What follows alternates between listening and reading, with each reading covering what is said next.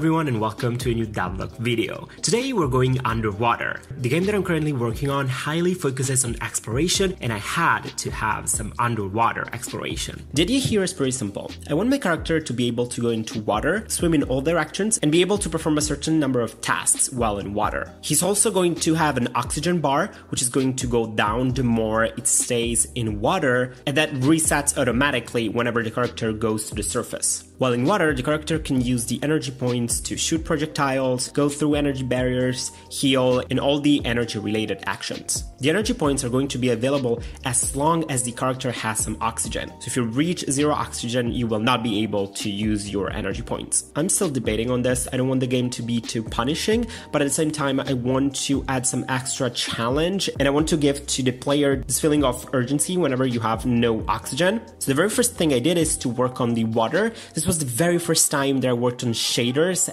ever, so I had to learn a little bit how shaders work. I'm gonna leave in the description down below the tutorial that I followed for the water shader. Basically what I'm doing is that I'm modifying the pixels that are already in screen and modulating them so that it looks like you're underwater. Of course I still need to polish the water shader, but overall the idea is there.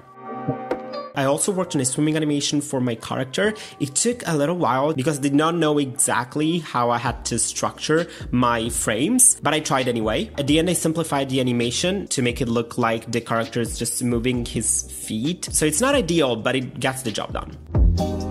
Once I got the animation for the character and the water shader, I had to work on the physics. The water physics per se are not that hard to manage. However, I wanted to have a different behavior for whenever the character is on the surface and whenever the character is inside the water. I've experimented a little bit and now I'm using a ray cast on top of the character to check whether it collides with water. If it doesn't collide with water, it means that there is no water on top, which means that you are on the surface. While on the surface, the character is not allowed to jump out of the water unless he's next to a valid wall. Here I'm using yet another raycast to check whether the character is in water, on the surface, and next to a wall. And when all of these conditions are met, the character can actually jump out of the water. This way, the character will be able to go up to the surface, stay on the surface, and only go out of the surface whenever he has a wall next to it where he can actually go to. I then combined everything in a test water area where the character has to open a door whose switch is underwater. This was a good way for me to test how the character controlled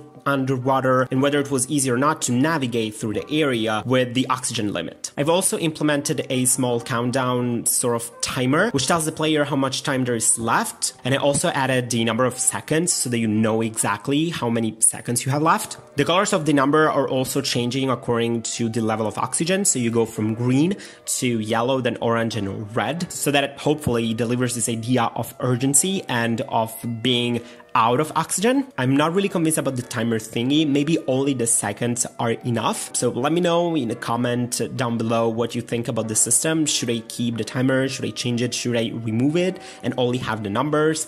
Please let me know what you think about it. I also changed the number of seconds that you can spend in water according to the color of the aura. So you start from a basic 60 seconds, and then as the color changes, you go to 90, 120, and 180 seconds. So this way I can design some underwater levels where certain areas can only be accessed if you have already unlocked a specific color, because you actually need more seconds to get to a given point. So I hope you guys enjoyed this underwater exploration. Please let me know in a comment down below what your thoughts are. What do you think about the mechanics? What should I add to the underwater exploration? Do you actually like underwater exploration in games, or do you find this to be frustrating? Also, I finally have a small logo for the channel. Up till now, I didn't really work on one, but I decided to draw a small portrait, which does not look like me at all, but it's already a start.